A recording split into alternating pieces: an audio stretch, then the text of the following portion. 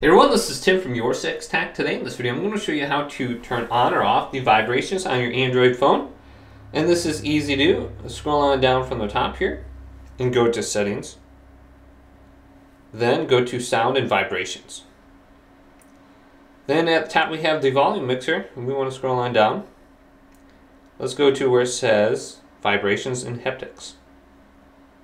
And I have this currently turned on, so you can turn it off for all settings right here. Just simply press that. Otherwise you can go to the individual categories like calls. You have the ring vibration, notification and alarms, notification vibrations, alarm vibrations, interactive haptics, touchpad or the touch feedback, and the media vibrations right there. So you can just decide which ones you want on or off under this category.